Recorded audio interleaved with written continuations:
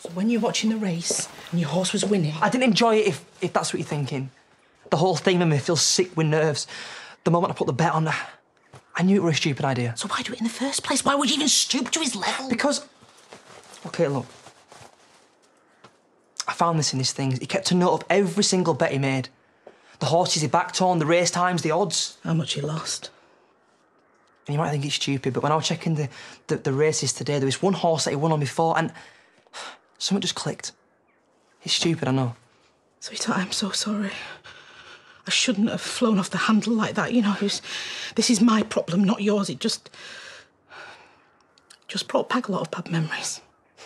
I've got to think whatever he left me caused nothing but grief. But you won, didn't you? Like you said. It's a means to an end. I'm not going to judge you, since I've pulled in my time. It was luck. Nothing more. I'm not turning into Dad. Of course you're not, you daft apeth. You're far too selfless to be anything like him. Why couldn't he see what he was doing to us? Why couldn't he stop himself? I wish I knew, sweetheart. But this is all his doing. He did all this, left us in this mess. You were just trying to find a way of getting us out of it. What? By risking more than I could afford to lose? But you didn't lose, did you? And even if you had, you now know that you are nothing like him and you never will be. And that is what matters, yeah?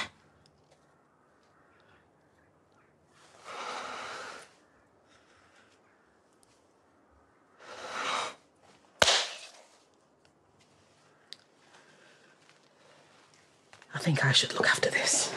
Probably for best. I'm proud of you.